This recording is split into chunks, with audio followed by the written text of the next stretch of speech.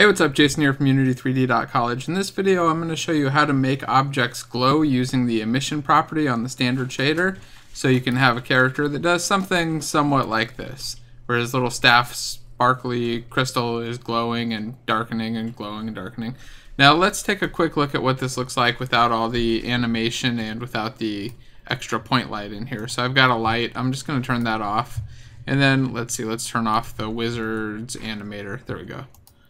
Already off. Okay, let's take a quick look. Now if you just jump into the scene view here, you can see this part of the model is just glowing, right?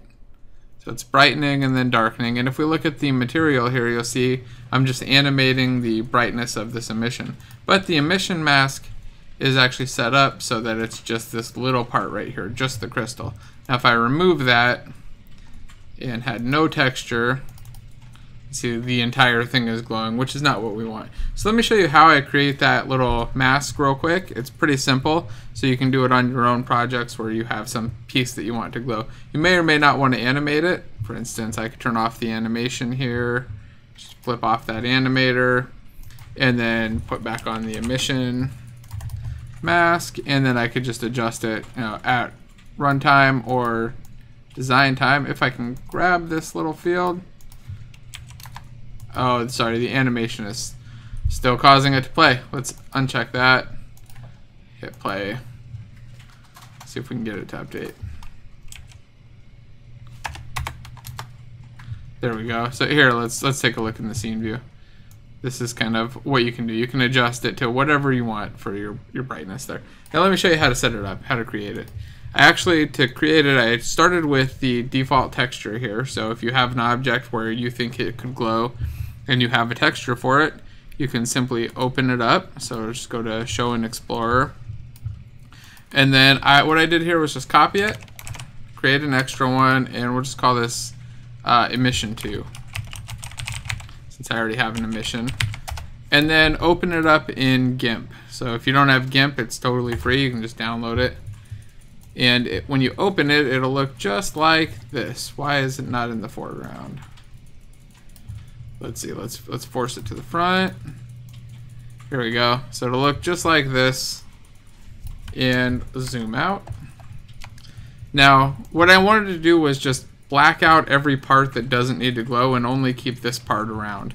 So to do that, I go to Select by Color, and I just start selecting here, and I hold Shift to select all of the areas with that color. That worked. Then I go to Select and Invert, and just hit Delete. And then in the Paint tool here, I select the Paint tool here if I can find it. There it is, the Paint bucket.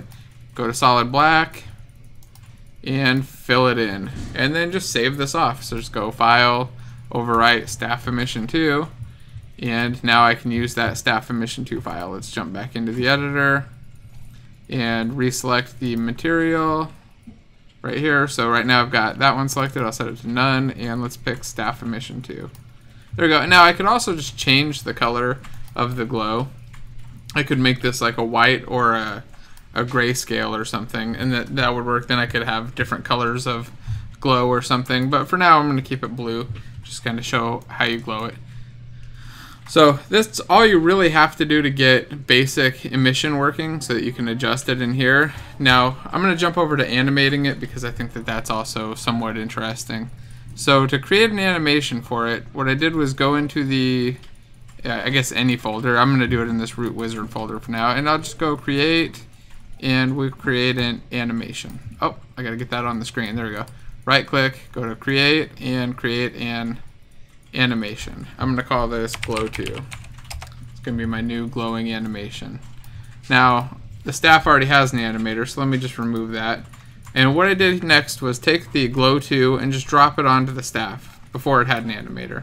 And we'll get an animator with a controller automatically.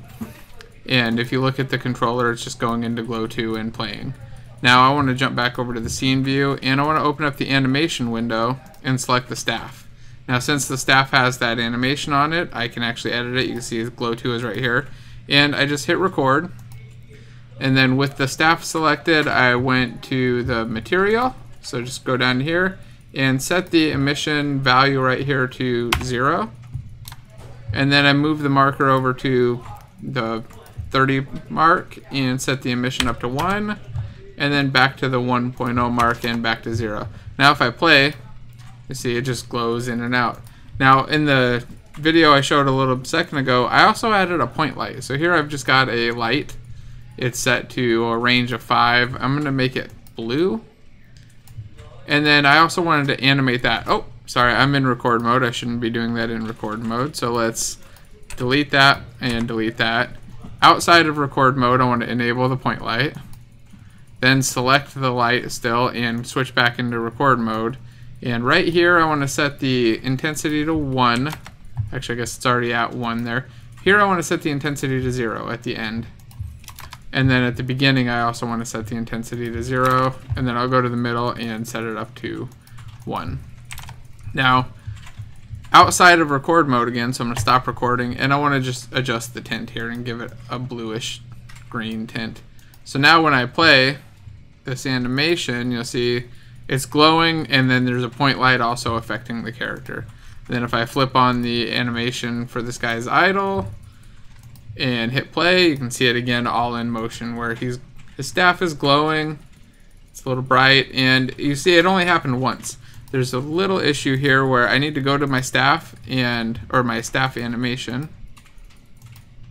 Why is it not showing up? Oh, sorry, glow 2. I need to go to the glow 2 animation and check the loop time button or box. There we go. Now play and it glows. It's glowing nice and fast. I can adjust that in the animation, or I can also do that in the animation controller. So I can go right here and just set the speed to like 0.3 to slow down that animation speed just a little bit. So there you go. Hopefully that was a little bit useful. There's a little bit of emission stuff, a little animating and a little lighting, but you can see it adds kind of a cool little effect there to this guy's staff. So try it out.